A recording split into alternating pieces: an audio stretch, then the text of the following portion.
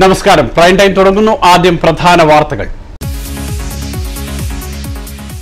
Dubai ട്രാമിന്റെ ആദ്യഘട്ട നിർമ്മാണ പ്രവർത്തനങ്ങൾ ഉടൻ പൂർത്തിയാകും. നവംബർ മുതൽ ട്രാം സർവീസ് ആരംഭിക്കുമെന്ന് RTA. ആദ്യഘട്ടത്തിൽ സർവീസ് നടത്തുന്നത് 11 ട്രെയിനുകൾ.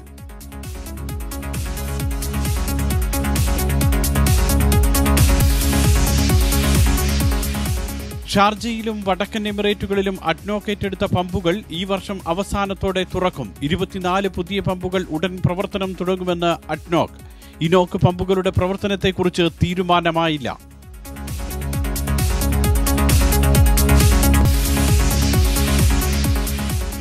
ഇറാഖിൽ അമേരിക്കൻ സേന വ്യോമാക്രമണം തുടങ്ങി. സുന്നി തീവ്രവാദികളുടെ ആയുധശേഖരം തകർത്തുവെന്ന് അമേരിക്ക. ക്രിസ്തീയ ന്യൂനപക്ഷങ്ങളെ ആക്രമിക്കാൻ ആരെയും അനുവദിക്കില്ലെന്ന് ബരാക് ഒബാമ.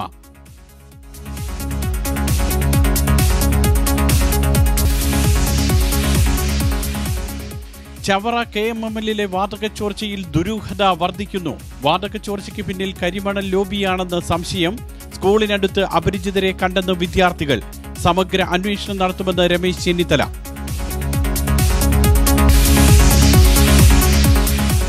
+2 വിഷയത്തിൽ സർക്കാരിനെതിരെ രൂക്ഷ വിമർശനവുമായി വീണ്ടും NSS. വിദ്യാഭ്യാസ നയം ഇത്രയും വികലമാകുന്നത് ചരിത്രത്തിൽ ആദ്യമെന്ന് G. സുകുമാരൻ നായർ. മറുപടി പറയേണ്ടത് സർക്കാരാണെന്ന് KPA മജീദ്.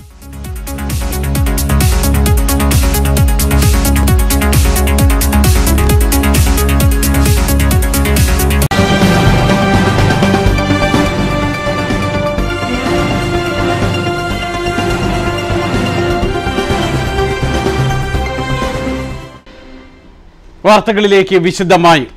പാർലമെന്റിന്റെ നടപടിക്രമങ്ങളിൽ പങ്കെടുക്കാത്തതിന് സച്ചിൻ ടെണ്ടുൽക്കറിനും രേഖയ്ക്കും സഭയിൽ രൂക്ഷ വിമർശനം. 3 ദിവസം മാത്രമാണ് സച്ചിൻ ഇതുവരെ പാർലമെന്റിൽ എത്തിയത്. അതേസമയം പാർലമെന്റിനോട് അനാദരവ് കാട്ടിയിട്ടില്ലെന്ന് സച്ചിൻ പ്രതികരിച്ചു. രാജ്യസഭാംഗമായ സച്ചിൻ ടെണ്ടുൽക്കറും രേഖയും സഭയിൽ ഹാജരാകാത്തതിനെക്കുറിച്ച് കേരളത്തിൽ നിന്നുമുള്ള CPIM MP P. രാജീവാണ് സഭയിൽ ഉന്നയിച്ചത്. സച്ചിൻ ഇതുവരെ 3 ദിവസവും രേഖ 7 ദിവസവുമാണ് സഭയിൽ ഹാജരായത്.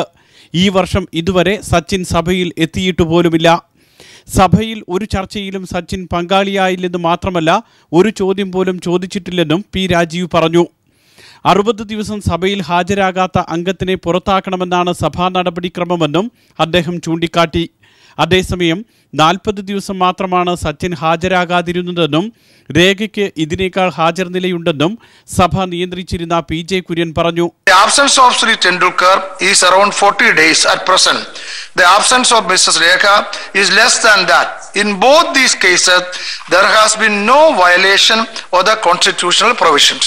NCP അംഗങ്ങളടക്കം സഭയിലുണ്ടായിരുന്ന ഭൂരിഭാഗം അംഗങ്ങളും P. രാജീവിന്റെ നിലപാടിനെ അനുകൂലിച്ചു. പാർലമെന്റ് അംഗം എന്ന നിലയിൽ സച്ചിന് വലിയ ഉത്തരവാദിത്വമുണ്ടെന്ന് ഗാനരചയിതാവ് ജാവേദ് അക്തർ പറഞ്ഞു. താര MPമാരായ ഇരുവരെയും കോൺഗ്രസാണ് നോമിനേറ്റ് ചെയ്തത്. ഇരുവരോടും പാർട്ടി വിശദീകരണം ചോദിച്ചേക്കുമെന്നാണ് സൂചന. NTV UAE. ഈ വിഷയമാണ് ഇന്ന് ചർച്ച ചെയ്യുന്നത്. പ്രൈം ടൈം ചർച്ച ചെയ്യുന്നത് താരങ്ങൾ പാർലമെന്റിൽ നിന്ന് വിട്ടുനിൽക്കുന്നത് എത്രത്തോളം ശരിയാണ്. അത് താരങ്ങളാണെങ്കിലും അല്ലെങ്കിലും പാർലമെന്റ് അംഗങ്ങൾ പാർലമെന്റിൽ തന്നെ എത്തി ജനകീയ വിഷയങ്ങളിൽ ശക്തമായി ഇടപെടേണ്ടതല്ലേ? ഇതല്ലേ അവരുടെ ഉത്തരവാദിത്വം? പ്രൈം ടൈം പരിശോധിക്കുന്നു. ചർച്ചയിൽ പങ്കെടുക്കുന്നു ഡോക്ടർ അജിത് കുമാർ, KCA മുൻ സെക്രട്ടറി, NK പ്രേമചന്ദ്രൻ MP. തത്സമയം നമ്മളോടൊപ്പം ചർച്ചയിൽ Rajeev Pillai, overseas friends of BJP നേതാവ്. ഇത്രയും പേർ നമ്മളോടൊപ്പം ചർച്ചയിൽ പങ്കെടുക്കുന്നു. ആദ്യമായി ഞാൻ ശ്രീ NK പ്രേമചന്ദ്രനിലേക്ക്. ശ്രീ NK പ്രേമചന്ദ്രൻ, അംഗങ്ങൾ പരമാവധി ദിവസങ്ങളിൽ സഭയിൽ എത്തുക, പങ്കെടുക്കുക എന്നുള്ളതാണ് ഏറ്റവും അടിസ്ഥാനപരമായി ആദ്യം അവർ ചെയ്യേണ്ടത്. താങ്കളും ഒരു രാജ്യസഭാംഗമായിരുന്നു, ഇപ്പോൾ ലോക്സഭാംഗമാണ്. എങ്ങനെയാണ് ഈ വിഷയത്തെ താങ്കൾ കാണുന്നത്? പാർലമെന്റ് അംഗങ്ങളുടെ പ്രധാനപ്പെട്ട ചുമതല പാർലമെന്ററി നടപടിക്രമങ്ങളിൽ ഭാഗവെക്കുക എന്നത് തന്നെയാണ്. എന്നാൽ നോമിനേറ്റ് മെമ്പേഴ്സിനെ സംബന്ധിച്ചിടത്തോളം സാധാരണഗതിയിൽ അങ്ങനെ നോമിനേറ്റ് ചെയ്യപ്പെടുന്ന അംഗങ്ങൾ സ്ഥിരമായി നിരന്തരമായി രാജ്യസഭയിൽ ഹാജരാകാറില്ല. കാരണം ഓരോ മേഖലകളിൽ വൈദഗ്ധ്യം തെളിയിച്ചിട്ടുള്ള, അതുപോലെ രാജ്യത്തിനകത്തും രാജ്യാന്തര രംഗത്തുമൊക്കെ വിവിധ മേഖലകളിൽ കലാരംഗത്ത്, കായിക രംഗത്ത്, സാംസ്കാരിക രംഗത്ത്, ശാസ്ത്രരംഗത്ത്, അങ്ങനെ വിവിധ തലങ്ങളിൽ നയതന്ത്ര രംഗത്ത് ഉൾപ്പെടെയുള്ള വിവിധ തലങ്ങളിൽ മികവും കഴിവും പ്രകടിപ്പിച്ചിട്ടുള്ള ആ മേഖലകളിൽ വൈദഗ്ധ്യമുള്ളവരുടെ കൂടി ഉപദേശം ലഭ്യമാക്കുക എന്ന സതുദ്ദേശത്തോടു കൂടിയാണ് ഭരണഘടനയിൽ തന്നെ മന്ത്രിസഭാ തീരുമാനത്തിന്റെ അല്ലെങ്കിൽ ശുപാർശയുടെ അടിസ്ഥാനത്തിൽ രാഷ്ട്രപതിക്ക് നോമിനേറ്റഡ് മെമ്പേഴ്സിനെ നിർദ്ദേശിക്കാനുള്ള അവകാശമുള്ളത്. അതിന്റെ അടിസ്ഥാനത്തിലാണ് കായിക രംഗത്ത് മികവ് പ്രകടിപ്പിച്ചിട്ടുള്ള സച്ചിൻ ടെണ്ടുൽക്കർ ആയാലും അഭിനയ രംഗത്ത് മികവ് പ്രകടിപ്പിച്ചിട്ടുള്ള രേഖ ഉൾപ്പെടെയുള്ളവർ രാജ്യസഭയിലേക്ക് വരുന്നത്. അത് വ്യാവസായിക രംഗത്തുള്ളവരെയും അങ്ങനെ പരിഗണിക്കപ്പെടാറുണ്ട്. ശ്രീ അനിൽ അംബാനി കഴിഞ്ഞ സഭയിൽ അംഗമായിരുന്നു. അപ്പൊ അത്തരത്തിലുള്ള അംഗങ്ങളെ സംബന്ധിച്ചിടത്തോളം അവർ പൂർണ്ണ സമയം അതായത് തെരഞ്ഞെടുക്കപ്പെട്ട അല്ലെങ്കിൽ നിയമസഭയിൽ നിന്ന് തെരഞ്ഞെടുക്കപ്പെട്ടു വരുന്ന രാജ്യസഭാംഗങ്ങളെ പോലെ ആക്റ്റീവായി എല്ലാ വിഷയങ്ങളിലും ഇടപെടണമെന്നില്ല. അവരുടെ സജീവമായ സാന്നിധ്യം സഭയിൽ ഉണ്ടാകണമെന്നില്ല. പക്ഷേ അവരുടെ മേഖലയുമായി ബന്ധപ്പെട്ട പ്രശ്നങ്ങളിൽ അവർക്ക് ഗവൺമെന്റിനും സഭയ്ക്കുമൊക്കെ ക്രിയാത്മകമായിട്ടുള്ള കോൺട്രിബ്യൂഷൻ നൽകുന്നതിന് അവരുടെ സാന്നിധ്യം സഭയിൽ ഉണ്ടാകുന്നത് തീർച്ചയായും നല്ലതായിരിക്കും. പരമാവധി പങ്കാളിത്തം പ്രാതിനിധ്യം സഭയിൽ ഉണ്ടാകേണ്ടതാണ്. എന്നാൽ അവരെ പൂർണ്ണ സമയം അതിന് വിനിയോഗിക്കാൻ ലഭിക്കണമെന്ന് പറയുന്ന വാദത്തോട് നമുക്ക് ഒരിക്കലും യോജിക്കാം. ശരിയാണ് ശ്രീ എൻ കെ പ്രേമചന്ദ്രൻ. പൂർണ്ണ സമയം അവർ സഭയിൽ ഉണ്ടാകണമെന്ന് നിർബന്ധിക്കാൻ കഴിയില്ല. പക്ഷേ നമ്മൾ അവരെ സഭയിലേക്ക് നോമിനേറ്റ് ചെയ്യുമ്പോൾ ഒരു ലക്ഷ്യമുണ്ടാകുമല്ലോ, അവരുടെ എക്സ്പീരിയൻസ് അത് ഷെയർ ചെയ്യുക, അത് മറ്റംഗങ്ങൾക്കും സഭയ്ക്കും രാജ്യത്തിനും ഗുണകരമായിട്ടുള്ള രീതിയിൽ പ്രയോജനപ്പെടുത്താൻ വേണ്ടിയാണ് അവരെ നമ്മൾ സഭയിൽ എത്തിക്കുന്നത്. അപ്പോൾ സ്വാഭാവികമായും ആ ഒരു ഉത്തരവാദിത്വം അവർ കാണിക്കണമെന്ന് താങ്കൾക്കും തോന്നുന്നില്ലേ?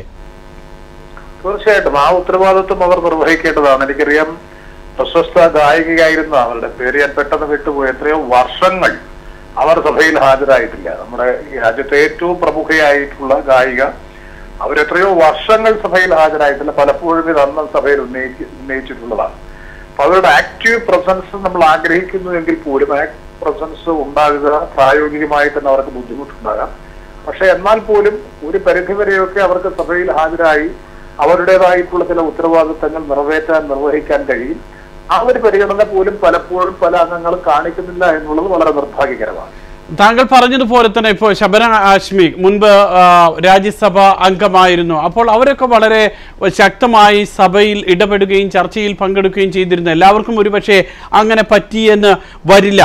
എങ്കിൽ പോലും ഈ പറയുന്നത് പോലെ ഇപ്പോൾ സച്ചിൻ തന്നെ എടുക്കുക. സച്ചിനെ നോമിനേറ്റ് ചെയ്ത് വരുമ്പോൾ സച്ചിൻ ക്രിക്കറ്റ്, അത് അന്താരാഷ്ട്ര ക്രിക്കറ്റ് വളരെ നന്നായിട്ട് അറിയാം. അപ്പോൾ നമ്മുടെ ബജറ്റിൻ്റെ സമയത്താണെങ്കിലും അതേപോലെ തന്നെ മറ്റ് കായിക മേഖലയുമായി ബന്ധപ്പെട്ട ചർച്ചകളിലാണെങ്കിലും അദ്ദേഹത്തിന് കോൺട്രിബ്യൂട്ട് ചെയ്യാൻ അദ്ദേഹം ശ്രമിക്കേണ്ടതായിരുന്നു എന്ന് താങ്കൾക്ക് തോന്നുന്നില്ലേ? ആകെ ഇപ്പോൾ 2012 ഏപ്രിലാണ് ഇവരെ നോമിനേറ്റ് ചെയ്യുന്നത്. ആകെ 3 ദിവസമാണ് സച്ചിൻ എത്തുന്നത്. അങ്ങനെയൊക്കെ വരുമ്പോൾ ഇത്തരത്തിലുള്ള നോമിനേഷൻ പോലും അത് ഇനി വേണോ എന്ന് താങ്കൾക്കും തോന്നിപ്പോകുന്നില്ലേ? തീർച്ചയായിട്ടും ആ നോമിനേറ്റ് ചെയ്യപ്പെട്ട അംഗങ്ങളിൽ തന്നെ വ്യത്യസ്തതയുണ്ട്. നമുക്ക് പലപ്പോഴും പറയാൻ കഴിയുന്നതാണ്. നമ്മുടെ ആണവോർജ കമ്മീഷന്റെ ചെയർമാനായിരുന്ന നിരവധി പേർ, അവർ ആണവ മേഖലയിൽ നിന്ന് വന്നിട്ടുള്ളവരൊക്കെ വളരെ സജീവമായി തന്നെ, ശ്രീ കസ്തൂരി രംഗൻ തന്നെ അങ്ങനെ നോമിനേറ്റ് ചെയ്യപ്പെട്ടത്. അദ്ദേഹം സാമൂഹ്യ പ്രശ്നങ്ങളിലും ശാസ്ത്ര വിഷയങ്ങളിലും സാമ്പത്തിക പ്രശ്നങ്ങളിലും രാഷ്ട്രീയ പ്രശ്നങ്ങളിലും ഒക്കെ സജീവമായി രാജ്യസഭയിൽ ഇടപെടുമായിരുന്നു. ശബ്ന ആസ്മി, അതുപോലെ ധാരാളം പേർ. അപ്പോൾ ആ ഒരു ആക്റ്റീവ് പാർട്ടിസിപ്പേഷൻ നമ്മളെ നോമിനേറ്റഡ് മെമ്പേഴ്സിന്റെ ഭാഗത്തുനിന്ന് പലപ്പോഴും രാജ്യസഭയ്ക്ക് പാർലമെന്റ് ലഭിച്ചിട്ടുള്ളത് കൊണ്ട് സച്ചിൻ ടെണ്ടുൽക്കറിന്റെയോ രേഖയുടെയോ അനുഭവത്തിന്റെ അടിസ്ഥാനത്തിൽ അത് പൂർണ്ണമായും ഒഴിവാക്കേണ്ടതാണ് എന്ന അഭിപ്രായത്തോട് യോജിക്കാൻ കഴിയില്ല. അപ്പോൾ അവരെല്ലാം, അതുപോലെ തന്നെ എനിക്ക് തോന്നുന്നു ഡോക്ടർ MS സ്വാമി, അദ്ദേഹം വന്നിട്ടുണ്ടെന്ന് എനിക്ക് ഓർമ്മയില്ല. ഏതായാലും ഇത്തരത്തിലുള്ള വിദഗ്ധരുടെ അഭിപ്രായങ്ങൾ പലപ്പോഴും സഭയ്ക്ക് ലഭ്യമാക്കാൻ ഇത്തരത്തിൽ നിർദ്ദേശിക്കപ്പെടുന്നവർക്ക് കഴിയുന്നുണ്ട്. അവർക്ക് വോട്ടവകാശമില്ല എന്നുള്ളത് കൊണ്ട് മറ്റു കാര്യമായിട്ടുള്ള രാഷ്ട്രീയ പ്രത്യാഘാതങ്ങളൊന്നും ആ പ്രശ്നത്തിൽ ഉണ്ടാകുന്നില്ല. എന്നാലും സച്ചിൻ ടെണ്ടുൽക്കർ ആയാലും രേഖയായാലും അതൊക്കെ കുറച്ചുകൂടി സഭയിൽ പ്രാതിനിധ്യം ഉറപ്പുവരുത്തിക്കൊണ്ട് കോൺട്രിബ്യൂട്ട് ചെയ്യാൻ കഴിയും, കോൺട്രിബ്യൂട്ട് ചെയ്യേണ്ടതാണ് എന്ന കാര്യത്തിൽ ഒരു സംശയം വേണ്ട. ആ നിലയിൽ പൂർണ്ണസമയ പ്രാതിനിധ്യം ഉറപ്പുവരുത്തി സഭാ നടപടികളിൽ സജീവമായി സഹകരിക്കാൻ കഴിയില്ലെങ്കിൽ പോലും അവരുടേതായ തലങ്ങളിൽ നിന്നുകൊണ്ട്, പരിമിതികളിൽ നിന്നുകൊണ്ട് സഭയ്ക്കൊരു പ്രാധാന്യം കൊടുത്ത് സഭയിൽ ഹാജരായി ഇതിൽ ഭാഗവക്കാകേണ്ടത് അവരുടെ ചുമതലയാണ്, ഉത്തരവാദിത്വമാണ്, അവർ അത് നിർവഹിക്കേണ്ടതാണ്. യെസ്, വളരെയധികം നന്ദി Shri N K Premachandran. N K Premachandran മുൻ രാജ്യസഭാ അംഗം, ഇപ്പോൾ ലോക്സഭാ അംഗം. വളരെയധികം നന്ദി ചർച്ചയിൽ പങ്കെടുത്ത് അഭിപ്രായം അറിയിച്ചതിൽ. ഇതാണ് രാജീവ് പിള്ള. വളരെ കൃത്യമായി ഒരു പാർട്ടി ആ അംഗത്തെ, ആ പാർട്ടിയുടെ നോമിനിയെ നിയോഗിക്കുമ്പോൾ, സഭയിലേക്ക് നോമിനേറ്റ് ചെയ്യുമ്പോൾ ആ പാർട്ടി അവിടെ ആ പാർട്ടിയുടെ ഉത്തരവാദിത്വം തീരുകയാണോ? അവിടെ ഉത്തരവാദിത്വം തീരുകയാണ് എന്നുള്ളതല്ല. എന്തിനാണ് നോമിനേറ്റ് ചെയ്യുന്നത് എന്നൊരു ചോദ്യമുണ്ട്. നോമിനേറ്റ് ചെയ്യുന്ന എവിടത്തേക്കാണ്? രാജ്യസഭയിലേക്കാണ്. രാജ്യസഭയും ലോക്സഭയും ഒരേപോലെ നിയമനിർമ്മാണ സഭകൾ തന്നെയാണ്. ഈ രണ്ടിടത്തു നിന്നും പാസ്സായാൽ മാത്രമേ ഒരു നിയമം പാസ്സായതായിട്ട് വരികയുള്ളൂ, ആ നിയമം പ്രാബല്യത്തിൽ വരികയുള്ളൂ. ഇത് ഒരു വ്യക്തമായ ഒരു ഘടകം തന്നെയാണ്. എന്തിനാണ് നോമിനേറ്റ് ചെയ്യപ്പെടുന്നത് എന്ന് പറഞ്ഞു കഴിഞ്ഞാൽ അത് പൊതുജനങ്ങളുടെ മുന്നിൽ കണ്ണിൽ പൊടിയിടാൻ വേണ്ടി മാത്രമാണ്. രണ്ടാമത് വന്നു കഴിഞ്ഞാൽ സച്ചിൻ എന്ന് പറഞ്ഞ വ്യക്തി എല്ലാവരും, ഞാൻ ഉൾപ്പെടെ ഉള്ള എല്ലാ ഇന്ത്യൻ സമൂഹവും ലോക സമൂഹവും അംഗീകരിക്കുന്ന ഒരു വ്യക്തിയാണ്. വ്യക്തിപരമായിട്ടും ക്രിക്കറ്റിലെ ഒരു പ്രഗത്ഭൻ എന്ന രീതിയിലും അംഗീകരിക്കുന്ന ഒരു വ്യക്തിയാണ്. പക്ഷേ എന്തിനാണ് ഇദ്ദേഹത്തിന് ഈ പറയുന്ന രാജ്യസഭാ അംഗത്വം കൊടുത്തത്? അതിൻ്റെ ഒരു കാലഘട്ടം കൊണ്ട് നമ്മൾ നോക്കണം. 2012 അദ്ദേഹത്തിന് കൊടുത്തത് വരാൻ പോകുന്ന നിയമസഭാ ഇലക്ഷനുകളിൽ രക്ഷപ്പെടാൻ വേണ്ടിയും അല്ലെങ്കിൽ പൊതുജനങ്ങൾക്കിടയിലേക്ക് ഈ പറയുന്ന ഈ കോഴ ഇടപാടുകളും മറ്റുള്ളതെല്ലാം ഒന്ന് മാറ്റി നിർത്താൻ വേണ്ടി മാത്രമാണ് സച്ചിനെ കൊണ്ടുവന്നത്. അത് കൊണ്ടുവന്നതിന് ശേഷം സച്ചിനോട് പറഞ്ഞിട്ടില്ലായിരിക്കും, അല്ലെങ്കിൽ സച്ചിൻ എന്താണ് ചെയ്യാൻ പോകുന്നതെന്ന് സച്ചിനോട് വ്യക്തമായിട്ട് പറയാനും ചെയ്തു കൊടുത്ത ഒരു റെസ്പോൺസിബിലിറ്റിയാണിത്. രാജ്യസഭാംഗം എന്ന് പറയുമ്പോൾ അദ്ദേഹത്തിന് വ്യക്തമായിട്ടും ഏതൊരു വ്യക്തിയാണെങ്കിലും പൊതുജനങ്ങളോട്, ഇന്ത്യ മഹാരാജ്യത്തിനോട് റെസ്പോൺസിബിലിറ്റി ഉണ്ട്. ആ റെസ്പോൺസിബിലിറ്റി ഏറ്റെടുത്തേ പറ്റുള്ളൂ. അത് ഏത് വ്യക്തിയാണെങ്കിലും. അത് അദ്ദേഹത്തിന് കിട്ടുന്ന ഒരു ട്രോഫി മാത്രമല്ല, അദ്ദേഹത്തിൻ്റെ ഒരു റെസ്പോൺസിബിലിറ്റി തന്നെയാണ്. ഇത് പറയാതെ ചെയ്തത് കോൺഗ്രസിന്റെ ഏറ്റവും വലിയ മണ്ടത്തരവും പൊതുജനങ്ങളോടുള്ള ഏറ്റവും വലിയ ഒരു അപജയവുമാണ് എന്ന് പറയാതിരിക്കാൻ പറ്റില്ല. ഞാനൊരു പ്രേക്ഷകരിലേക്ക്. ഹലോ, കേൾക്കാമോ? ഹലോ, കട്ടായി പോയത്. കോൺഗ്രസിന്റെ പരാജയം എന്ന് പറയുമ്പോൾ തന്നെ ശരി, കോൺഗ്രസ് ആണ് നോമിനേറ്റ് ചെയ്തത്, അതുകൊണ്ട് തന്നെ കോൺഗ്രസിന് അക്കാര്യത്തിൽ ഉത്തരവാദിത്വമുണ്ട്. കോൺഗ്രസ് ഇപ്പോൾ പറയുന്നു ഞങ്ങൾ രേഖയോടും അതേപോലെ തന്നെ സച്ചിനോടും വിശദീകരണം ചോദിക്കും എന്തുകൊണ്ട് പങ്കെടുത്തില്ല എന്ന്. അത് കോൺഗ്രസിന്റെ വാദം. പക്ഷേ സച്ചിനെ നമ്മൾ നോമിനേറ്റ് ചെയ്യുമ്പോൾ താങ്കൾ പറഞ്ഞതുപോലെ 2012 ഏപ്രിലിൽ സച്ചിനെ നോമിനേറ്റ് ചെയ്ത് കൊണ്ടുവരുമ്പോൾ ഒരു പൊളിറ്റിക്കൽ ലക്ഷ്യം കോൺഗ്രസിനുണ്ടാവാം. അതിനപ്പുറത്തേക്ക് സച്ചിൻ ചെയ്ത കോൺട്രിബ്യൂഷനുള്ളൊരു അംഗീകാരം കൂടിയല്ലേ അത്? അല്ല, സച്ചിൻ ചെയ്ത കോൺട്രിബ്യൂഷൻ എന്ന് പറയുന്നത് അത് ക്രിക്കറ്റിലാണ്. അദ്ദേഹം വ്യക്തിപരമായിട്ടും അദ്ദേഹം പ്രൊഫഷണലി നിന്നിരുന്ന ക്രിക്കറ്റിലും അദ്ദേഹം ഏറ്റവും മികവ് പുലർത്തിയ വ്യക്തി തന്നെയാണ്. എല്ലാവരും അംഗീകരിക്കുന്നതാണ്. എൻ്റെയും മനസ്സിൻ്റെ ഉള്ളിലെ ഏറ്റവും വലിയൊരു ക്രിക്കറ്റിൻ്റെ ദൈവം എന്ന് ഞങ്ങൾ അംഗീകരിക്കുന്ന ഒരു വ്യക്തി തന്നെയാണ് അദ്ദേഹം. പേഴ്സണലി പറയുകയാണെങ്കിൽ തന്നെ ഇത്രയും നല്ലൊരു മനുഷ്യൻ ക്രിക്കറ്റിൽ ഉണ്ടായിരുന്നില്ല എന്ന് പറയാൻ പോലും നിസ്സംഗം പറയാൻ പറ്റും. അത്രയും നല്ലൊരു മനുഷ്യനാണ്. പക്ഷേ അദ്ദേഹം റിട്ടയർ ആയതിനു ശേഷം, ക്രിക്കറ്റിൽ നിന്നും പൂർണ്ണമായിട്ടും വിരമിച്ചതിന് ശേഷം അദ്ദേഹത്തിന് കൊടുത്ത റെസ്പോൺസിബിലിറ്റി, ആ റെസ്പോൺസിബിലിറ്റി അദ്ദേഹത്തിന് ഈ രാജ്യത്തോടുള്ളതാണ്. രാജ്യസഭ എന്ന് പറഞ്ഞു കഴിഞ്ഞാൽ കുറേ പേരെ നോമിനേറ്റ് ചെയ്യുക, അവർ വരാതിരിക്കുക എന്ന് പറഞ്ഞാൽ ഒരു ന്യായമേ അല്ല. 60 ദിവസം വരാതിരുന്നാൽ മാത്രമേ അത് നിയമപരമായിട്ട് ഒരു ചോദ്യം ചെയ്യപ്പെടേണ്ട ഒരു അവസ്ഥയെന്ന് പറയുന്നത് അത് തെറ്റാണ്. പിന്നെ വേറൊരു വിരോധാഭാസം ഉള്ളതെന്ന് പറഞ്ഞാൽ സച്ചിൻ വരാതിരിക്കുന്നതും വന്നിട്ട് ഇരുന്ന് ഉറങ്ങുന്നതും രണ്ടും കോൺഗ്രസിന്റെ ഒരു വലിയ സങ്കടകരമായ ഒരു അവസ്ഥയാണ്. ശരി, ഞാൻ താങ്കളിലേക്ക് വരാം. കേരള ക്രിക്കറ്റ് അസോസിയേഷൻ മുൻ സെക്രട്ടറി ശ്രീ അജിത് കുമാർ നമ്മളോടൊപ്പം ചേരുന്നു. ശ്രീ അജിത് കുമാർ, അല്പം മുൻപ് സംസാരിച്ച NK പ്രേമചന്ദ്രൻ MP പറയുകയായിരുന്നു, വളരെ കൃത്യമായി സച്ചിൻ ഒരു ഉത്തരവാദിത്വമുണ്ടായിരുന്നു, രാജ്യം ഏൽപ്പിച്ച ഉത്തരവാദിത്വം.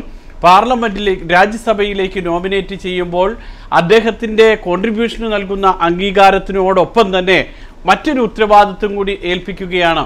ആ ഉത്തരവാദിത്വം ഏൽപ്പിക്കുന്നതിൽ സച്ചിൻ വേണ്ട രീതിയിൽ തിളങ്ങിയില്ല. കാരണം 2012 ഏപ്രിലിൽ നോമിനേറ്റ് ചെയ്തിട്ടാകെ 3 ദിവസം മാത്രമാണ് സഭയിലെത്തിയത്.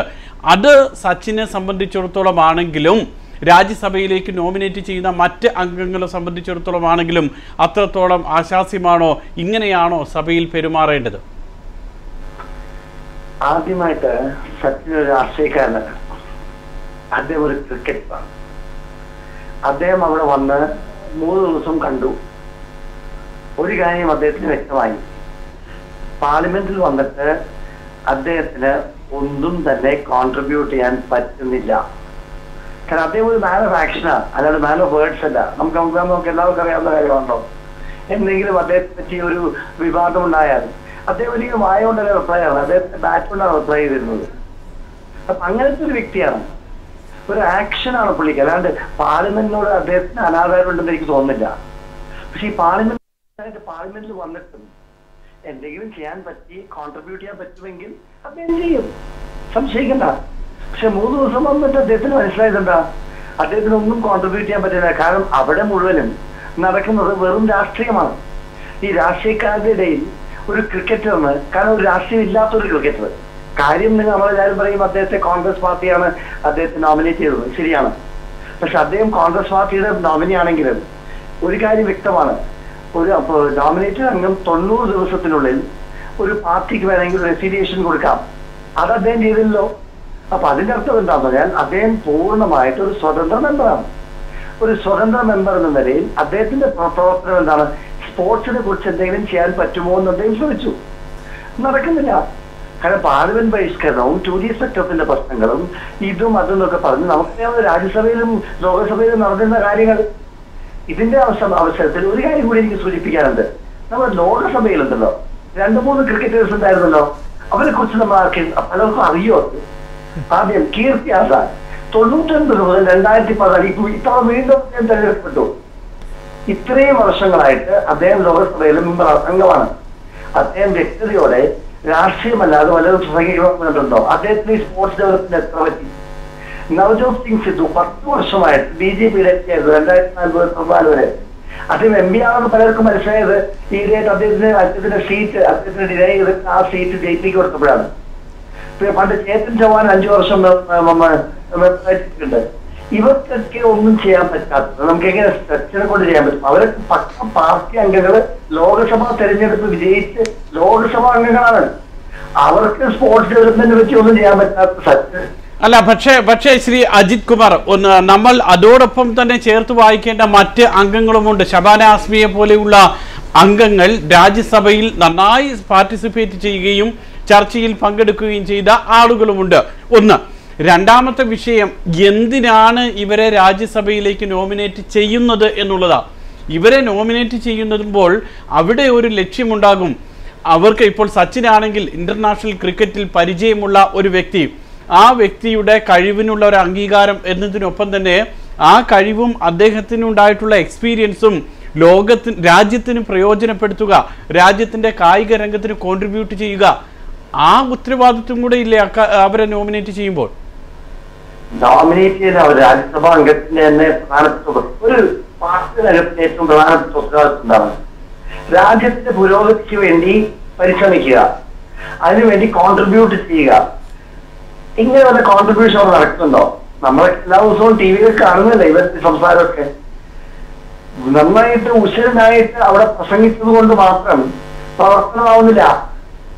അതൊരു കാര്യം മറക്കരുത്. ഒരു നല്ലൊരു പ്രസംഗം പ്രസംഗിച്ചു, നല്ല കാര്യം, പ്രസംഗിക്കാൻ നല്ല പാഠമുണ്ട്. നമ്മൾ ശരിക്കും ലൈവായിട്ട് കണ്ടു എല്ലാവരും. സന്തോഷം, നമ്മുടെ MP പോയി നന്നായിട്ട് പ്രസംഗിച്ചു എന്ന് പറയാം. അല്ലാതെ എന്താണ് അതിന്റെ ഗുണം? പ്രശ്നം അവിടെയല്ല, പ്രവർത്തനമാണ് വേണ്ടത്. അവിടെയാണ് സച്ചിൻ വ്യത്യസ്തം. അദ്ദേഹത്തിന് പ്രവർത്തിക്കണം. പ്രവർത്തിക്കാൻ വേണ്ടിയാണ് അദ്ദേഹം പോയത്. അദ്ദേഹം പാർലമെന്റ് മെമ്പറായി ക്ലിയറായിട്ട് പറഞ്ഞു, ഇന്ത്യയുടെ സ്പോർട്സ് ഡെവലപ്മെന്റിന് വേണ്ടി ഞാൻ ശ്രമിക്കും. അവിടെ പോയപ്പോ 3 ദിവസം കൊണ്ട് അദ്ദേഹത്തിന് മനസ്സിലായി പാർലമെന്റ് ഇരുന്നുകൊണ്ട് എന്തായാലും സ്പോർട്സ് ഡെവലപ്മെന്റ് ഇവിടെ നടക്കാൻ പോണില്ല. തീർച്ചയാണ്, വ്യക്തമാണ്. ഇവിടെ എന്ത് സ്പോർട്സ് ഡെവലപ്മെന്റാണ് നമ്മുടെ പാർലമെന്റ് മെമ്പർമാര് അവിടെ പ്രസംഗിച്ച് നടത്താൻ പോണത്? ദയവായിരുന്നു തുടരുക ശ്രീ അജിത് കുമാർ. ഇതാണ് രാജീവ് പിള്ള വളരെ കൃത്യമായി ശ്രീ അജിത് കുമാർ പറയുന്നത് പോലെ 3 ദിവസം സഭയിലെത്തിയപ്പോൾ സച്ചിന് മനസ്സിലായി കാര്യങ്ങൾ ഇത്രയേ ഉള്ളൂ, ഇവിടെ നിന്നിട്ട് കാര്യമില്ല, ഇവിടെ തനിക്കൊന്നും കോൺട്രിബ്യൂട്ട് ചെയ്യാൻ പറ്റില്ല, മാൻ ഓഫ് വേർഡ്സ് അല്ല ആക്ഷനാണ് താൻ, അതുകൊണ്ട് തന്നെ തിരിച്ചു പോവുക എന്ന് തോന്നി അദ്ദേഹത്തിൻ്റെ ഫീൽഡ് വീണ്ടും ശക്തമാക്കാൻ, പ്രത്യേകിച്ച് കേരളത്തിലേക്ക് തന്നെ നോക്കിക്കഴിഞ്ഞാൽ ഫുട്ബോളിൻ്റെ ടീമിനെ ഏറ്റെടുക്കുക, അങ്ങനെയുള്ള ഫീൽഡിലേക്ക് അദ്ദേഹം തിരിയുന്നു. അപ്പോൾ ശ്രീ അജിത് കുമാർ പറയുന്നത് പോലെ സച്ചിൻ തിരഞ്ഞെടുക്കുന്ന വഴിയും സച്ചിൻ്റെ ചിന്തയും കുറേയൊക്കെ ന്യായീകരിക്കപ്പെടും. ഇതിനകത്തൊരു വലിയ രസമുള്ളതെന്ന് പറഞ്ഞാൽ അജിത് കുമാർ പറയുന്നത് സച്ചിനെ ന്യായീകരിക്കാൻ വേണ്ടിയാണ്. സച്ചിൻ എന്ന വ്യക്തിയെ ഇന്നും ഞാൻ ന്യായീകരിക്കുന്നു. അദ്ദേഹം പ്രഗത്ഭനായ ഒരു വ്യക്തി തന്നെയാണ്, സ്പോർട്സിലെ ഏറ്റവും വലിയ വ്യക്തിയാണ്. അതുപോലെ തന്നെ പേഴ്സണലി അദ്ദേഹത്തിനെ കഴിഞ്ഞിട്ട് വേറൊരു വ്യക്തിയുമില്ല ഈ സ്പോർട്സ് രംഗത്ത്, ക്രിക്കറ്റ് ആണെങ്കിലും ഫുട്ബോൾ ആണെങ്കിലും ഏതാണെങ്കിലും. പക്ഷേ അജിത് കുമാറിൻ്റെ മനസ്സിലുള്ളതെന്ന് പറഞ്ഞു കഴിഞ്ഞാൽ അദ്ദേഹത്തിന് ഈ സച്ചിൻ എന്ന് പറഞ്ഞ വ്യക്തിയെ ന്യായീകരിക്കുകയാണ് മാത്രമാണ്. എന്തിനാണ് പിന്നെ ഈ വ്യക്തി രാജ്യസഭയിൽ അംഗമായത്? 3 ദിവസം കഴിഞ്ഞിട്ട് 90 ദിവസത്തിനുള്ളിൽ ഇദ്ദേഹത്തിന് പറയാം എന്നെ കൊണ്ട് പറ്റത്തില്ല, എനിക്കിത് ചെയ്യാൻ പറ്റത്തില്ല, നിങ്ങൾ ഈ പറഞ്ഞ കാര്യങ്ങളൊന്നും എന്നെ കൊണ്ട് നടത്താൻ പറ്റത്തില്ല എന്ന് പറഞ്ഞിട്ട് എന്തുകൊണ്ട് രാജിവെച്ചില്ല? ഇതിന് മുന്നേ തന്നെ സച്ചിൻ തന്നെ ഒരു പത്രസമ്മേളനത്തിൽ പറഞ്ഞു, സച്ചിൻ്റെ അച്ഛൻ വ്യക്തമായിട്ട് പറഞ്ഞിട്ടുണ്ടായിരുന്നു നീ ഒരിക്കലും ഒരു രാഷ്ട്രീയക്കാരനാകരുത് എന്ന്. ഇത് വ്യക്തമായ രേഖകളുള്ളതാണ് പത്രങ്ങൾക്കും ചാനലുകൾക്കും. പിന്നെ എന്തിനാണ് ഇദ്ദേഹം ആ പദവിയിൽ ഇരിക്കുന്നത്? സർക്കാരിന്റെ ചെലവിൽ, സർക്കാരിന്റെ കടം കൊണ്ട് എന്തിനാണ് അങ്ങനെ ഇരിക്കുന്നത്? 3 ദിവസം നിന്ന് കഴിഞ്ഞു, എനിക്ക് പറ്റത്തില്ല, എന്നാൽ തിരിച്ചു പോവുകയാണെന്ന് പറഞ്ഞു കഴിഞ്ഞാൽ അതൊരു തിരിച്ചു പോവുകയാണ്, എന്നെ കൊണ്ട് പറ്റത്തില്ല എന്ന് പറയാത്തത് എന്തുകൊണ്ടാണ്? ഇതാണ് കോൺഗ്രസ്സുകാരുടെ പ്രശ്നം. കോൺഗ്രസ്സുകാർക്ക് ഈ 2-3 വ്യക്തികളെ, ഇങ്ങനെയുള്ള കുറച്ച് വ്യക്തികളെ വേണം. രാജ്യസഭയിൽ വരുമ്പോൾ അവരെ ഏതൊരു ബില്ലിനെയും തോൽപ്പിക്കാനുള്ള ശക്തി അവർക്ക് അതേ ഉള്ളൂ. അതിനുവേണ്ടി മാത്രമാണ് ഈ കുറച്ച് ഒരു നിമിഷം കൂടെ ഒരു കാര്യം കൂടെ. കീർത്തി ആസാദിന്റെ കേസ് അജിത് കുമാർ സാർ പറയുന്നത് കേട്ടു. കീർത്തി ആസാദ് 68% അറ്റൻഡൻസ് ഉള്ളതാണ്. കീർത്തി ആസാദ് ജനങ്ങൾ അംഗീകരിച്ച്, ജനങ്ങൾ വോട്ട് ചെയ്ത് ജയിപ്പിച്ച ആളാണ്. അതുപോലെ തന്നെ മാൻ ഓഫ് ദി ആക്ഷൻ എന്ന് പറഞ്ഞു. എല്ലാ രാജ്യസഭയിലെ അംഗങ്ങളും ലോക്സഭയിലെ അംഗങ്ങളും മാൻ ഓഫ് ദി ആക്ഷൻ ആയതുകൊണ്ടാണ് പിന്നീടും തെരഞ്ഞെടുക്കപ്പെടുന്നത്. നവജോത് സിംഗ് സിദ്ധു, അദ്ദേഹം അമൃത്സറിൽ നിന്ന് ജയിച്ചു വന്നത് ചില്ലറ വോട്ടുകൾക്കൊന്നുമല്ല. അമൃത്സറിൽ നിന്ന് ജയിച്ചു വന്ന നവജോത് സിംഗ് സിദ്ധു ക്രിക്കറ്റിൽ നിന്നും വിരമിച്ചതിന് ശേഷമാണ് ഭാരതീയ ജനതാ പാർട്ടിയിലേക്ക് സജീവ അംഗമാകുന്നതും അദ്ദേഹം പിന്നീട് വന്നതും. അദ്ദേഹം സ്പോർട്സ് കൗൺസിലിലെ അംഗമായിരുന്നു. അജിത് കുമാറിന് അല്ലാന്ന് പറയാൻ പറ്റത്തില്ല. കാരണം KCAയുടെ കേസിൽ സിദ്ധു ശരിക്കും ഇടപെട്ടിട്ടുള്ളതാണ്. ഇല്ലാന്ന് പറയാൻ പറ്റില്ല. കാരണം അദ്ദേഹം ഇരുന്ന സമയത്താണ്, അദ്ദേഹം KCAയുടെ മുൻ പ്രസിഡന്റ് ആയിരുന്ന സമയത്താണ് സിദ്ധു KCAക്ക് വേണ്ടിയിട്ട് ഇവിടെ ടൂർണമെന്റുകൾ നടത്താനായിട്ട് അംഗീകരിച്ചു കൊടുത്തതും. ശ്രീ അജിത് കുമാർ, ഇതാണ് കാരണം. ഒന്ന്, ആ 3 ദിവസം പങ്കെടുത്ത് ശരിയാകില്ല എന്ന് തോന്നിയെങ്കിൽ അപ്പോൾ തന്നെ താൻ രാജിവെക്കുകയാണ്, തനിക്ക് അംഗത്വം വേണ്ട എന്ന് കോൺഗ്രസിനോട് സച്ചിൻ ടെണ്ടുൽക്കറിന് പറയാമായിരുന്നു.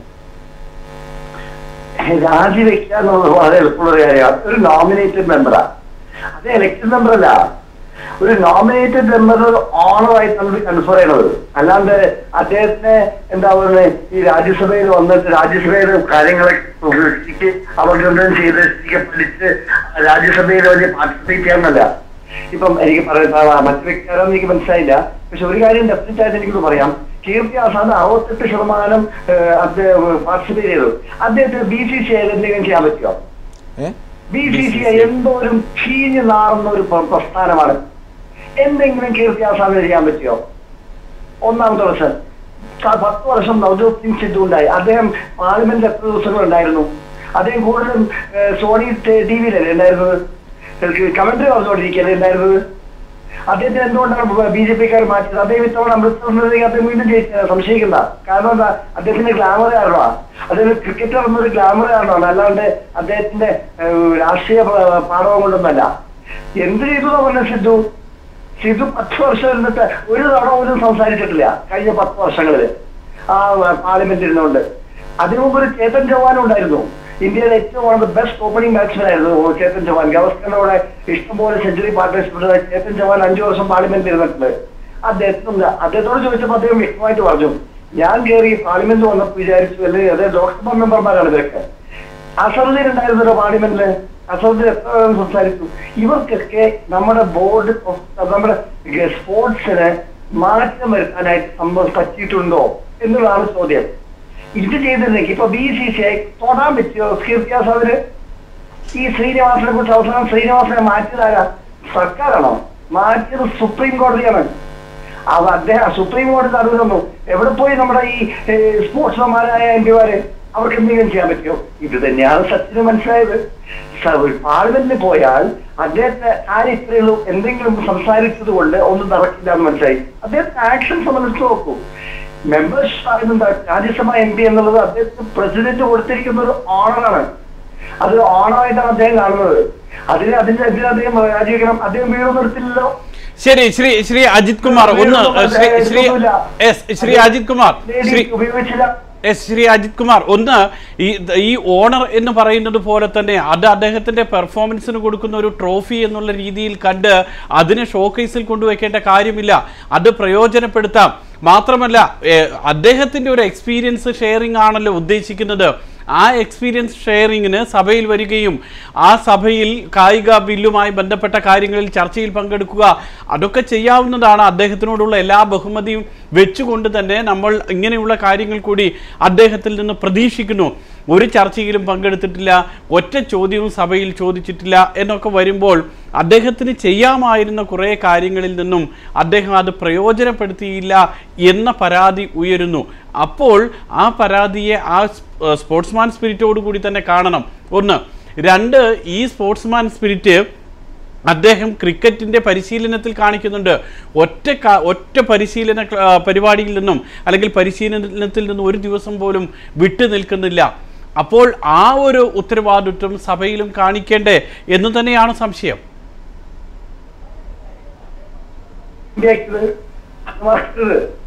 അദ്ദേഹത്തിന്റെ മോഡൽ തലയിലിട്ട് വെച്ചതാണ്. ക്ലിയർ ആയിട്ട് അദ്ദേഹത്തിന്റെ റിട്ടയർമെന്റ് സ്പീച്ചിന്റെ സമയത്ത് അദ്ദേഹം പറഞ്ഞു, അച്ഛൻ പറഞ്ഞിട്ടുണ്ട് ഒരിക്കലും ഒരു രാഷ്ട്രീയക്കാരനാവാൻ പാടില്ലാന്ന്. പക്ഷെ ഇതിന് 1.5 വർഷം മുമ്പാണ് അദ്ദേഹം റിട്ടയർ ചെയ്തത്. 2013 നവംബറിലാണ്. 2011 ഏപ്രിലാണ് അദ്ദേഹത്തെ എം പി ആക്കിയത്. ആ സമയത്ത് അദ്ദേഹത്തിന്റെ മുകളിൽ ഇതൊന്ന് കെട്ടിവെച്ചത് പോലെയായിരുന്നു എന്നാണ് എനിക്ക് തോന്നിയത്, ഞങ്ങൾക്കൊക്കെ തോന്നിയത്. അദ്ദേഹത്തിന് ഒരിക്കലും അദ്ദേഹം ഇതിന് പുറകെ പോയതല്ല. ഇപ്പൊ പ്രശ്നം എന്ന് പറഞ്ഞാൽ പലവരും ഇതിന് പുറകെ പോയി എംപിമാരാകാൻ വേണ്ടി കരട് വലിക്കുകയൊക്കെ ചെയ്ത് അദ്ദേഹം ഇതൊന്നും ചെയ്തിട്ടില്ല.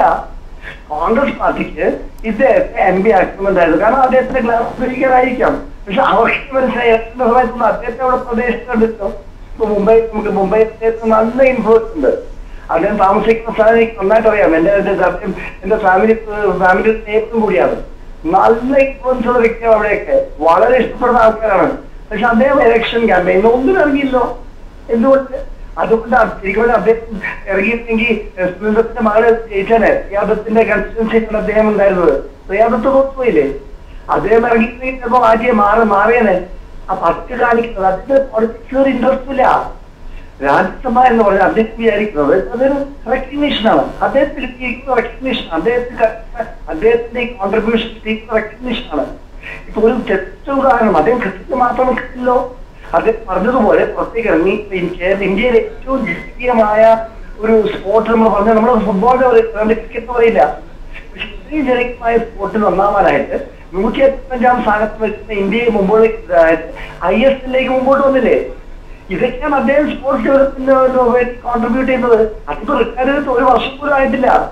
ഉടനെ 1 വർഷത്തിനുള്ളിൽ ഇപ്പൊ റിട്ടയർ ചെയ്ത് നവംബർ 2013 അതിനകത്ത് അദ്ദേഹം 2-3 മാസം ഒന്ന് റിലാക്സ് ചെയ്തു. ഉടനെ അദ്ദേഹം ഇറങ്ങിയിരിക്കുന്നു. എന്തിന്? Cricket നന്നാക്കാനല്ല, football നന്നാക്കാനാണ്. കാരണം അദ്ദേഹത്തിന് മനസ്സിലായി മറ്റ് അദ്ദേഹത്തിന്റെ ആ പാഠം ഉപയോഗിച്ചാൽ. അപ്പൊ ശരിക്കും പറഞ്ഞാൽ രാജ്യത്തിന്റെ ഇരിക്കാതെ തന്നെ സ്പോർട്സ് ഡെവലപ്മെന്റിന് വേണ്ടി ഏറ്റവും കൂടുതൽ പ്രയത്നിക്കുന്ന വ്യക്തിയെ ദയവായി ഒന്ന് തുടരുക ശ്രീ അജിത് കുമാർ. ഇതാണ് രാജീവ് പിള്ള.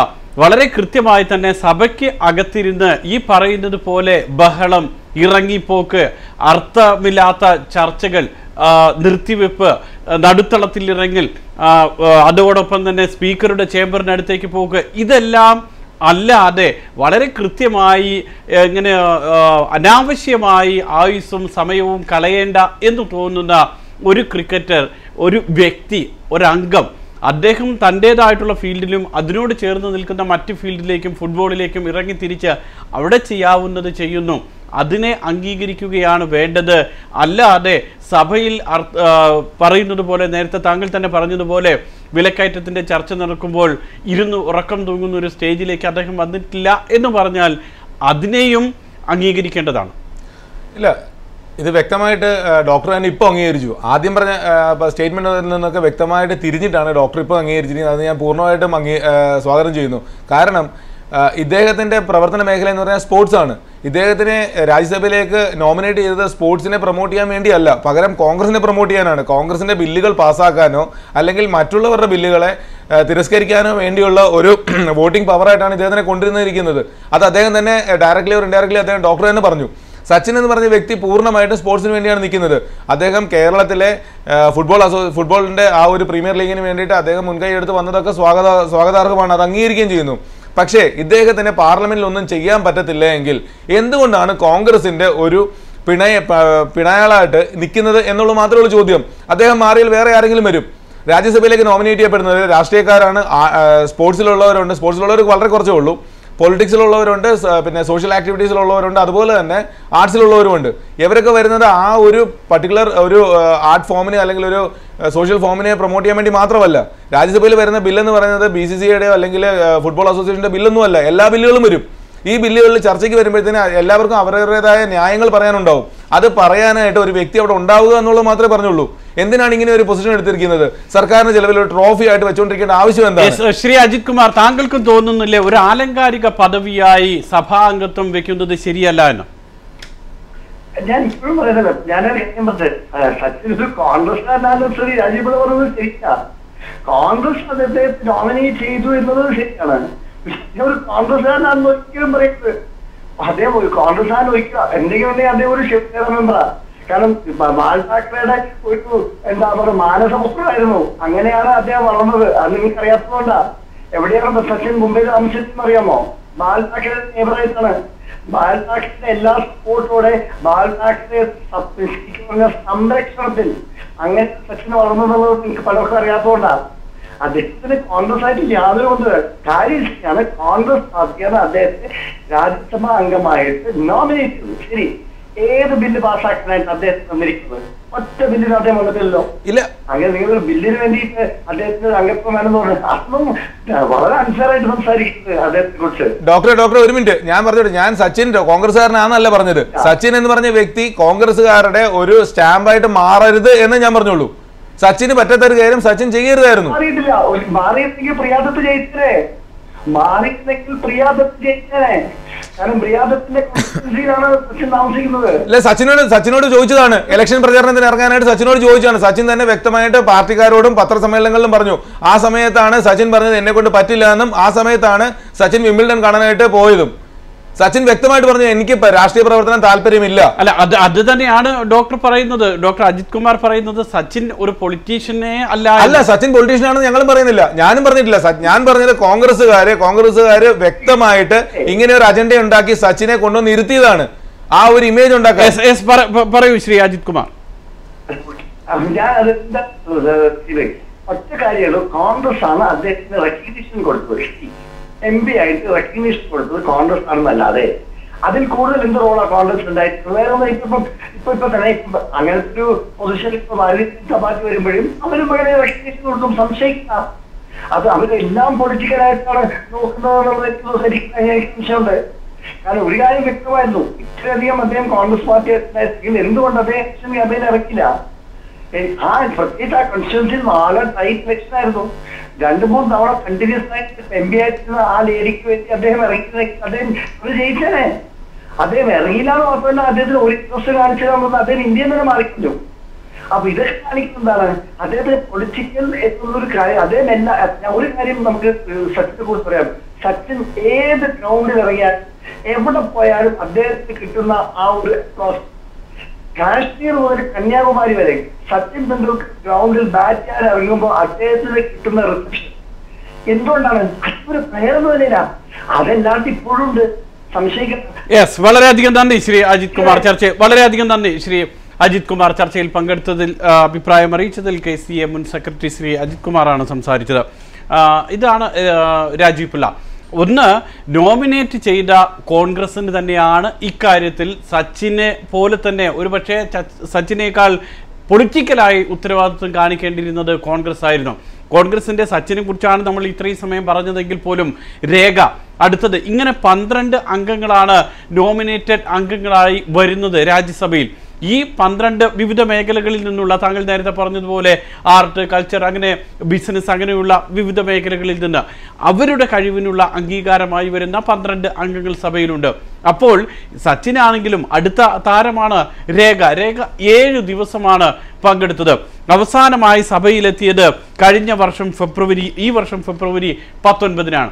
അപ്പോൾ ഇങ്ങനെ വരുമ്പോൾ ആരാണോ നോമിനേറ്റ് ചെയ്യുന്നത്, അത് BJP ആണെങ്കിലും കോൺഗ്രസ് ആണെങ്കിലും, അവരുടെ അംഗങ്ങൾ സഭയിൽ വരുന്നില്ലെങ്കിൽ ശ്രീ P. രാജീവ് സഭയിൽ പറഞ്ഞതുപോലെ അവരെ സഭയിൽ എത്തിക്കുക, അല്ലെങ്കിൽ അവർക്ക് എന്തെങ്കിലും വരാതിരിക്കുന്നുണ്ടെങ്കിൽ അതിനുള്ള കാരണം അന്വേഷിക്കുക, അതുമല്ലെങ്കിൽ ചെയറിന്, സ്പീക്കർക്ക് വളരെ കൃത്യമായും ലീവ് അപേക്ഷ നൽകുക.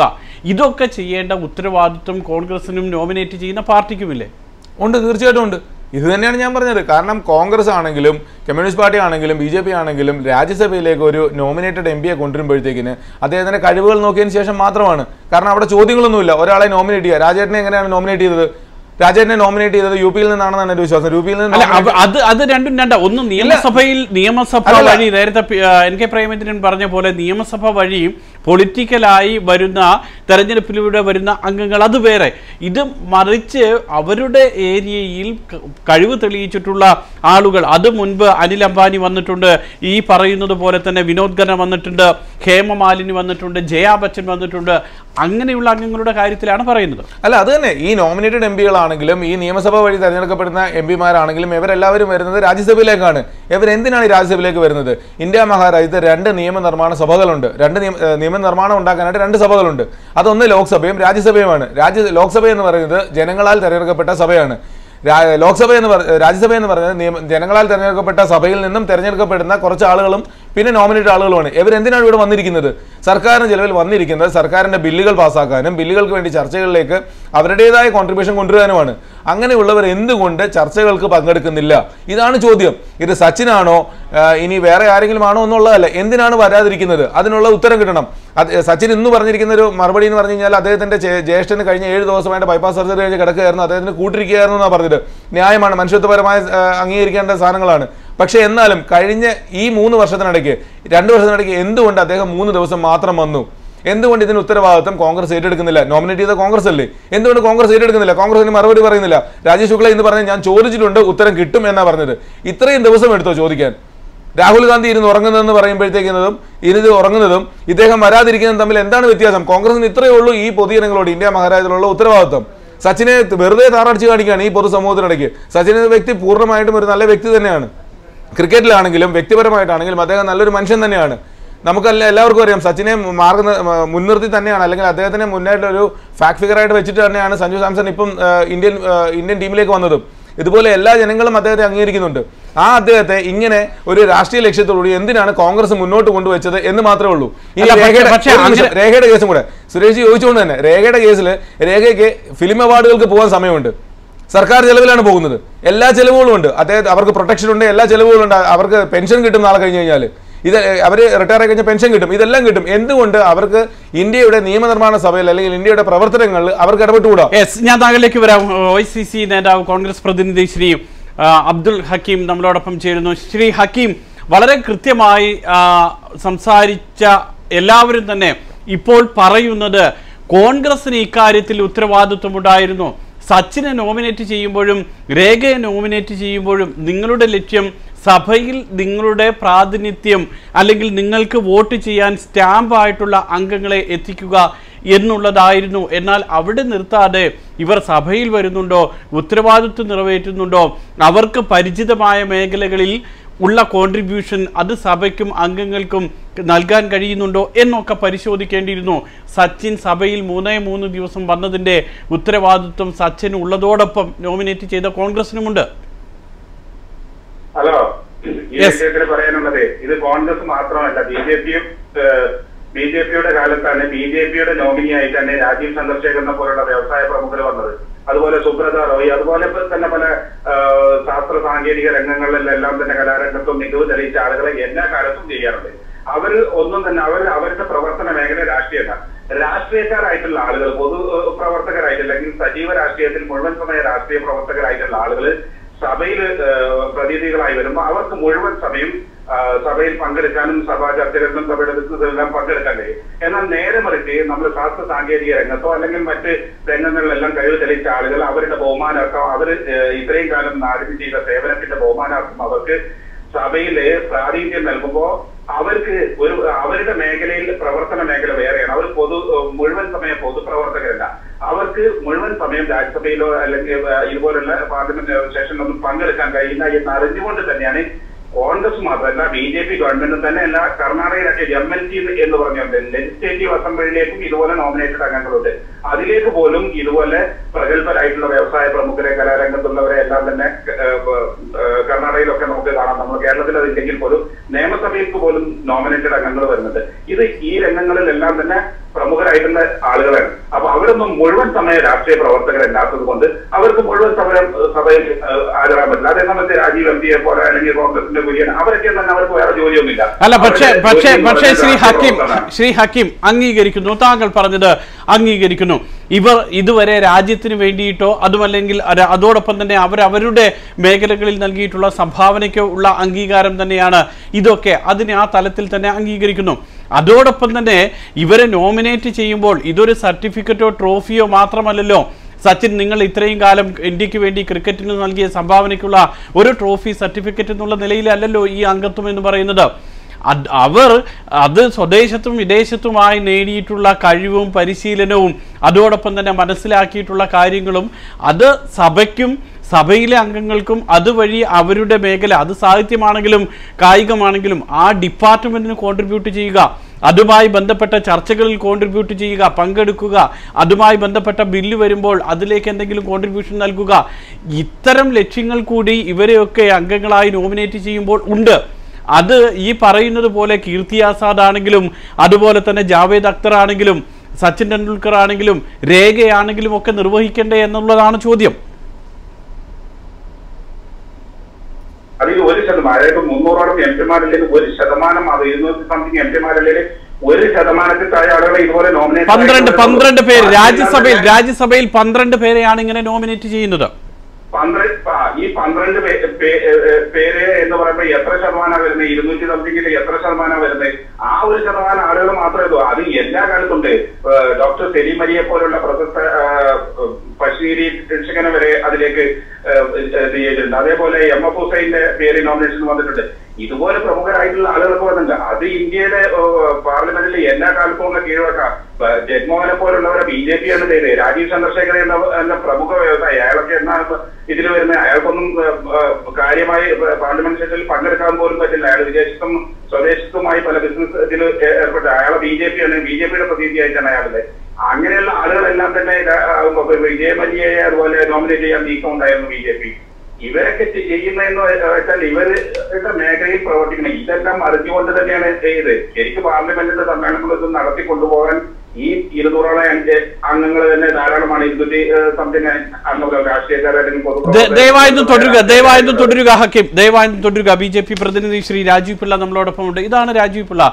ഈ പറയുന്ന 12 പേര് ഇല്ല എങ്കിൽ പോലും അവർ വന്ന് അവരുടെ സൗകര്യത്തിനനുസരിച്ച് വന്നോ വരാതെയോ ഒക്കെ പോകട്ടെ, അവരില്ലെങ്കിലും സഭ നടക്കും, കാര്യങ്ങൾ നടക്കും. രാജീവ് പിള്ള ഇല്ല, സഭയുടെ കാര്യങ്ങൾ നടക്കും. കാരണം എൻ്റെ ഓർമ്മ ശരിയാണെങ്കിൽ 20% അതിൽ കൂടുതലോ അംഗങ്ങളുണ്ടെങ്കിൽ സഭ നടന്നേ പറ്റുള്ളൂ, സഭ നടത്തുകയും ചെയ്യും. ഇത് ചോദ്യം ഇതൊന്നുമല്ല ആര് നോമിനേറ്റ് ചെയ്തു അല്ലെങ്കിൽ ആരെയൊക്കെ നോമിനേറ്റ് ചെയ്യുന്നു എന്നുള്ളതല്ല, എന്തിന് നോമിനേറ്റ് ചെയ്യുന്നു എന്നുള്ളതാണ്. ആർക്ക് വേണ്ടി നോമിനേറ്റ് ചെയ്യുന്നു? ഇദ്ദേഹം എൻ്റെ സുഹൃത്ത് ഹക്കീം പറഞ്ഞ പോലെ തന്നെ ഇത് സുബ്രത റാവുവിൻ്റെ കേസ് പറയുന്നുണ്ട്. സുബ്രത റാവുവിനെ നോമിനേറ്റ് ചെയ്യുന്നതിന് ശേഷം സുബ്രത റാവു ഉൾപ്പെടുന്ന ഒരു കമ്മിറ്റിയാണ് ചന്ദ്രായന് വേണ്ടി ഇപ്പം നടന്നുകൊണ്ടിരിക്കുന്നത്. ഇനി 60 ദിവസം കൊണ്ടേ ഉള്ളൂ ചന്ദ്രായൻ ലക്ഷ്യത്തിലെത്താൻ. അതിൻ്റെ പിന്നിൽ പ്രവർത്തിച്ച മെയിൻ ആളുകളിൽ പുറമിൽ നിന്ന് പ്രവർത്തിച്ച ആളാണ് സുബ്രത റോയ്. അതിനുവേണ്ടി കൂടിയാണ് അദ്ദേഹത്തിനെ പാർലമെന്റിലേക്ക് കൊണ്ടുവന്നതും. അതല്ലാന്ന് പറയാൻ പറ്റത്തില്ല. അത് രാജീവ് ചന്ദ്രശേഖരന്റെ കേസ് വ്യക്തമായിട്ട് പറയാനാണെങ്കിൽ ഫോറിൻ പോളിസികളിൽ വളരെയേറെ ഇടപെട്ടിട്ടുള്ള ഒരു വ്യക്തിയാണ്. അന്ന് BJP മന്ത്രിസഭയാണ് ഭരിച്ചുകൊണ്ടിരുന്നത്. ഇതൊന്നുമല്ല ചോദ്യം. ഈ ചോദ്യം എന്ന് പറഞ്ഞാൽ ഇന്നത്തെ ഈ ചർച്ചയുടെ മെയിൻ ചോദ്യം എന്ന് പറഞ്ഞാൽ ഒന്നേ ഉള്ളൂ, എന്തുകൊണ്ടാണ് ഇവരെ നോമിനേറ്റ് ചെയ്യുന്നത്? എന്താണ് ഈ നോമിനേഷന്റെ പിന്നിലുള്ള തന്ത്രം? ഇത് മാത്രമേ ഉള്ളൂ. സച്ചിനെ കുറ്റപ്പെടുത്താനോ രേഖയെ കുറ്റപ്പെടുത്താനോ ഒന്നുമല്ല.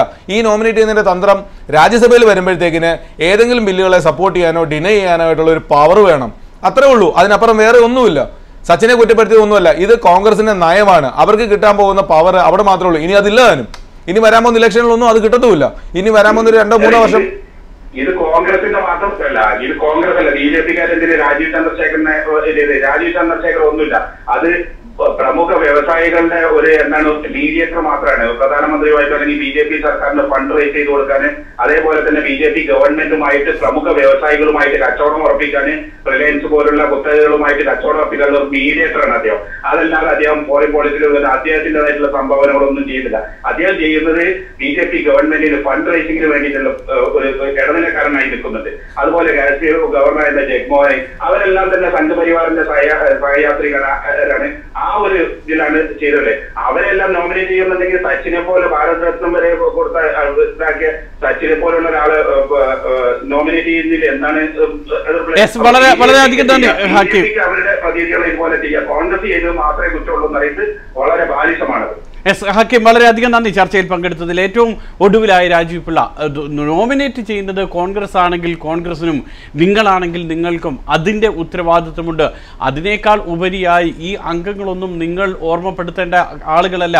അല്ലെങ്കിൽ ഇപ്പോൾ ഈ വരുന്ന അംഗങ്ങളൊക്കെ തന്നെ അവരവരുടെ മേഖലകളിൽ കഴിവ് തെളിയിച്ച ആളായതുകൊണ്ടും എന്തെങ്കിലുമൊക്കെ ചെയ്യാൻ കഴിയുമെന്നുള്ള തിരിച്ചറിവുള്ള വ്യക്തികളുമാണ്. അവിടെ കോൺഗ്രസ് ഓർമ്മപ്പെടുത്തിയിട്ടില്ലെങ്കിൽ പോലും BJP ഓർമ്മപ്പെടുത്തിയിട്ടില്ലെങ്കിൽ പോലും വ്യക്തിപരമായ ഉത്തരവാദിത്വം നിറവേറ്റാൻ അവർക്ക് ബാധ്യതയില്ല. അവസാനമായി ഇല്ല, ഇതിനകത്ത് വ്യക്തിപരമായ ഉത്തരവാദിത്വം എന്ന് പറഞ്ഞാൽ അവർ റിട്ടയർ ചെയ്ത് പൂർണ്ണമായിട്ട് റിട്ടയർമെന്റ് ലൈഫിലല്ല അവർ നിൽക്കുന്നത്. നമ്മൾ അംഗീകരിച്ചു കൊടുത്തേ ഒക്കത്തുള്ളൂ. അവർക്ക് അവരുടേതായ മേഖലകളുണ്ട്, അവർക്ക് അവരുടേതായ ചില കാര്യങ്ങളുണ്ട്, ഇതെല്ലാം ചെയ്യണം. പക്ഷേ ആരാണോ നോമിനേറ്റ് ചെയ്യപ്പെടുന്നത്, ഇപ്പോൾ ഭാരതീയ ജനതാ പാർട്ടി അല്ലെങ്കിൽ കോൺഗ്രസ് ആണെങ്കിലും ഇടതുപക്ഷമാണെങ്കിലും ഒരാളെ നോമിനേറ്റ് ചെയ്താൽ അവർക്ക് വ്യക്തമായ കാരണങ്ങൾ പറയണം. നിങ്ങളെ നോമിനേറ്റ് ചെയ്യുന്ന ഇന്നതിനാണ്, നിങ്ങൾ ചെയ്യാൻ പോകുന്ന അല്ലെങ്കിൽ നിങ്ങളുടെ പ്രവർത്തന മേഖലകളുടെ ഗുണം, നിങ്ങൾ അനുഭവിച്ചിട്ടുള്ള എക്സ്പീരിയൻസ്, അത് ഈ പറയുന്ന കാര്യങ്ങൾക്ക് വേണം എന്ന് പറയണം. അല്ലാതെ നിങ്ങളെ നോമിനേറ്റ് ചെയ്തു, എനിക്ക് പേടിയാണ് നിങ്ങളെ വിളിക്കാൻ, നിങ്ങൾ വരുത്തില്ലെങ്കിൽ വരണ്ട എന്ന് പറഞ്ഞാൽ പറ്റത്തില്ല. ഈ പറയുന്ന ഡൽഹിയിൽ താമസിക്കുന്ന സച്ചിൻ ഈ ഒരു മാൾ ഉദ്ഘാടനത്തിന് പോയി, അതിന് പോകാം. ഇദ്ദേഹം എന്തുകൊണ്ട് സർക്കാർ ചെലവിൽ നിൽക്കുന്ന ഇദ്ദേഹത്തിനെ എന്തുകൊണ്ട് കോൺഗ്രസ്സുകാർ സമ്മേളനത്തിന് അല്ലെങ്കിൽ പാർലമെന്റ് സമ്മേളനത്തിന് വിളിച്ചില്ല? ഒരു വർഷം 3-4 സമ്മേളനങ്ങൾ നടക്കാറുള്ളൂ. പാർലമെന്റ് സമ്മേളനങ്ങൾ 9 തൊട്ട് 11 വരെയുള്ള സെഷനുകളൊക്കെയാണ്. എന്തുകൊണ്ട് ഇതിനെ വിളിച്ചു വരുത്തുന്നില്ല? ഇദ്ദേഹത്തിന്റെ ഷെഡ്യൂളുകൾ റീഷെഡ്യൂൾ ചെയ്യാൻ പറ്റുന്നില്ല. സർക്കാർ ശമ്പളത്തിലല്ലേ, സർക്കാരിന്റെ പൊതുജനങ്ങളുടെ ടാക്സിലല്ലേ സച്ചിൻ ആണെങ്കിലും ഏതായാലും വളരെയധികം നന്ദി. ഇത് തന്നെയാണ് വളരെ പ്രസക്തമായിട്ടുള്ള ചോദ്യം. കാരണം ഷോപ്പിംഗ് മാൾ ഉദ്ഘാടനത്തിന് പോകാം, പാർലമെന്റിന്റെ പടി കാണാൻ എത്താൻ കഴിയില്ല. ഷോപ്പിംഗ് മാളിന്റെ ഉദ്ഘാടനത്തിന് സച്ചിൻ പോയാലും രേഖ പോയാലും അന്ന് പാർലമെന്റ് സമ്മേളനം നടക്കുന്നുണ്ടെങ്കിൽ അവർ വരില്ല. ആകെ 2013 ഡിസംബർ 13 സച്ചിൻ അവസാനമായി പാർലമെന്റിൽ എത്തുന്നത്. അതേപോലെ തന്നെ രേഖ എത്തുന്നത് കഴിഞ്ഞ ഫെബ്രുവരി 19. ഇങ്ങനെ എന്തിന് നോമിനേറ്റഡ് അംഗങ്ങൾ രാജ്യത്തിന് എന്ന് ചിന്തിച്ചാൽ അതിൽ തെറ്റു പറയാനാകില്ല. ചർച്ചയിൽ പങ്കെടുത്ത മുൻ KCA അധ്യക്ഷൻ ശ്രീ ഡോക്ടർ അജിത് കുമാർ, അതോടൊപ്പം തന്നെ NK പ്രേമചന്ദ്രൻ ലോക്സഭാംഗം, തത്സമയം സ്റ്റുഡിയോയിലെത്തിയ Shri Rajeev Pillai, overseas friends of BJP നേതാവ്, ചർച്ചയിലേക്ക് വിളിച്ച മറ്റ് പ്രേക്ഷകർക്കും അബ്ദുൽ ഹക്കീമിനും നന്ദി. അതോടൊപ്പം മറ്റു വാർത്തകൾ ഇടവേളയ്ക്ക് ശേഷം.